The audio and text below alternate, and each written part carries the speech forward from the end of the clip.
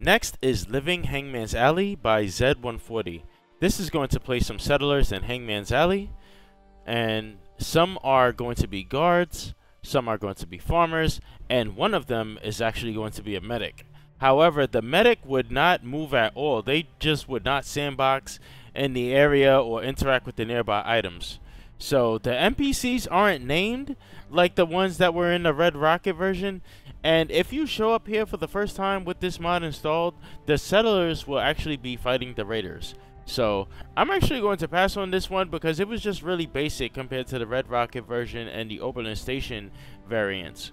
So speaking of the Oberlin Station, we have the Living Oberlin Station mod by Z140, and this one is a huge improvement. This is a thriving settlement with pre-built shacks, farms, and stores, and there are a lot of settlers here, like at the very start. So I want to say I saw at least 8 settlers here, and they are very much taken care of. So before you even get control of the settlement, there are a bunch of pre-made structures, and like water and food and Brahmin feed thorough and stuff like that to already take care of them. So it makes me less encouraged to build here, since they are, they already have everything they need, and it just saves me the time of having to build here. Not to mention, once you do gain control of this place, you get access to all the food and water that they already have going on here. So I think this one is good, and as long as it doesn't bring me any problems, I am going to keep this one.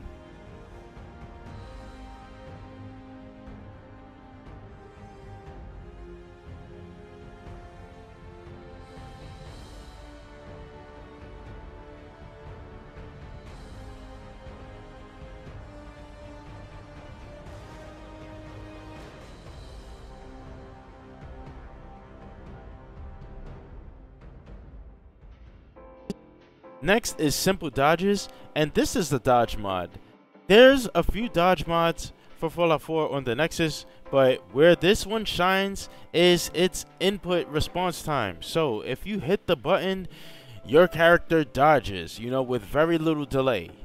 Other dodge mods I have tried are very laggy, and with this one, it's so responsive you can even cancel dodges into more dodges. So you could just cancel a dodge mid-dodge into another one. So in my opinion, where this mod gets held back is in the mod's controls. So dodging is actually activated by holding in a direction and then hitting the bash key. This is very bothersome for me. I would have much rather it be over the VATS button, since I don't even use VATS in Fallout 4. And I actually sent the author of this mod a PM, and they said that they weren't able to put it over VATS. So that's very unfortunate in my opinion. And being that you can't, toggle this mod on and off mid playthrough with like a holotape or an MCM, I'm probably going to have to pass on this one. While it does feel very responsive, just having to risk my character doing a dodge as opposed to bashing the enemy is just something that I'm not very comfortable with. Next is Living Jamaica Plain, and it's like the other Living mods by Z. This is going to add settlers and pre-made building objects to the settlement of Jamaica Plain. So when you first arrive here, the settlers will be fighting the horde of ghouls that's all around here, and to my knowledge, nothing has been changed. When I first approached the settlement, it still told me that I had to I had to do something before I gained control of the settlement. Rather than saying that I need to clear out the area, it said that I wasn't allied with this settlement. I guess being that, settlers were already occupied here, it just gave me that message as opposed to telling me that I need to clear out all enemies.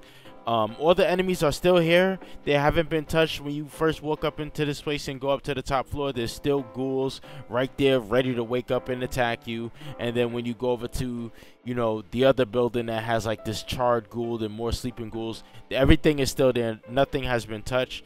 So I think this mod is actually okay. The settlers here are pretty taken care of. There's about 3 turrets on the roof, and there's some beds inside. They're like these military bed frames with sleeping bags laid on top of them. However, you can sleep on them for as many hours as you want, even if you're in survival mode, so they actually count as beds and not sleeping bags. So I think this mod is actually okay. It did come with a BA2 file with some meshes in it. I have no idea why it needed to do that. Maybe I need to talk to the mod author about that, because all the items that I've seen in this mod appear to be vanilla. So this one I'm kind of on the fence about, because it did come with those extra meshes, but assuming it doesn't have any bugs, I'll probably end up keeping this one as well.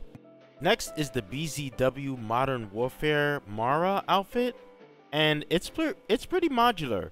You have the suit and vest, and then you have additional parts like the leg holster, torso harness, radio, and a hair wig. So I like this armor. It's compatible with CBBE, and it has body slide support.